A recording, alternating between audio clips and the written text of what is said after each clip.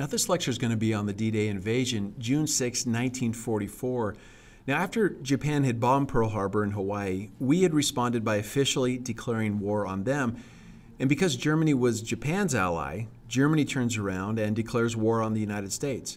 Now, just because we were officially at war in two different places in the world, in Europe and in Asia, we weren't ready to launch an attack right away.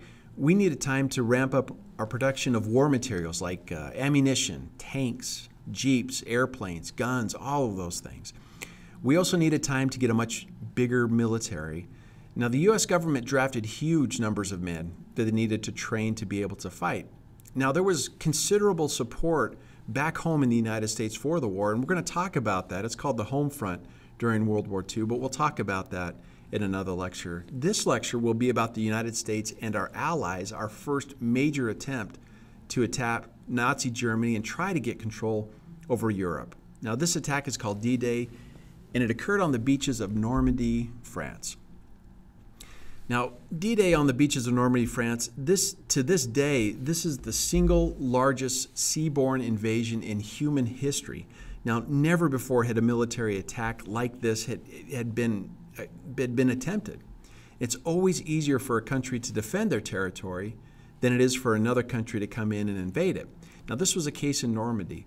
The Germans had taken over this possession and they held on to it for quite some time. You know, they had time that they could build concrete fort for guns. They had time to bury mines in the sand. They had time to place barbed wire on the beaches. And they had time to build steel structures that would slow down any of our military equipment that we try to bring onto the beach. Now, the casualties, those who were killed or were wounded for the Allied forces, were absolutely huge, at least 10,000 soldiers. Now, the Germans, they only suffered around 1,000 casualties. So keep that in mind. For every German who was either killed or wounded, the Allied lost 10 soldiers. Now, we paid a heavy, heavy price to take this area and to get at least a toehold in on Europe. Now, from here, we were going to launch future attacks on the Germans. With all these obstacles in the way, the Allied soldiers, they were asked to face terrible, terrible things. They were asked to face machine guns coming from the beaches and coming from the hills. They had to evade mines that were there. They had to go through barbed wire, steel structures. They had to jump off their boats, take the beach, fight up the cliffs, and try to take out the German guns. It was a terrible, terrible thing to ask of these soldiers. And of course, thousands of them lost their lives in this one single battle. For many of them, this would be their very first and, of course, their very last battle for many of the soldiers. Now, the beaches of Normandy, so you get an idea of where this is. The beaches of Normandy, France, they're directly south of England. Now, what had happened was ships that were full of soldiers, equipment, and supplies, they left from several of these seaside cities in England. They met up in the English Channel, and from there, they launched their assault on the beaches. The D-Day invasion, it's called Operation Overland, and it's important to realize it was not only American troops involved with this invasion. There were troops from England and Canada who stormed the beaches with us that day.